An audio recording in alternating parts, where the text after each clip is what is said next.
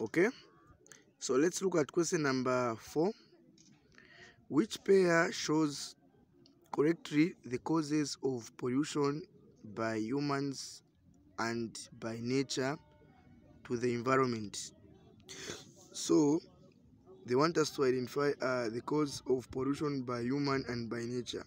So caused by human and caused by nature. So the one which is caused by human in this case is burning of fossil fuels. Burning of fossil fuels is a cause of pollution caused by humans. Then the one which is caused by nature is volcanic eruption. So the answer is A. Caused by human, burning of fossil fuels. Caused by nature, volcanic eruption. Question 5. The following diagram shows some of the basic structures of a plant cell. Which labeled part shows the structure which controls all cell activities? So they want us to identify the structure which contains all cell activities. So the one which controls all cell activities is called the nucleus. So in this case, we just need to identify the part which is representing the nucleus.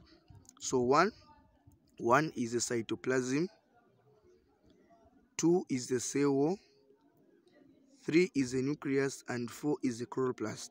So the answer is 3. Nucleus controls all activities in the cell. So the answer is C, 3, which is nucleus. Question number 5. The diagrams show a germinating seedling. What term is given to the response made by parts 1 and 2? What term is given to the response made by parts 1 and 2?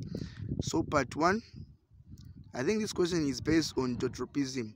We know geotropism is the growth response of a plant to gravity.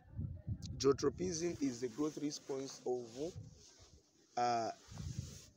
a plant to gravity. So the one which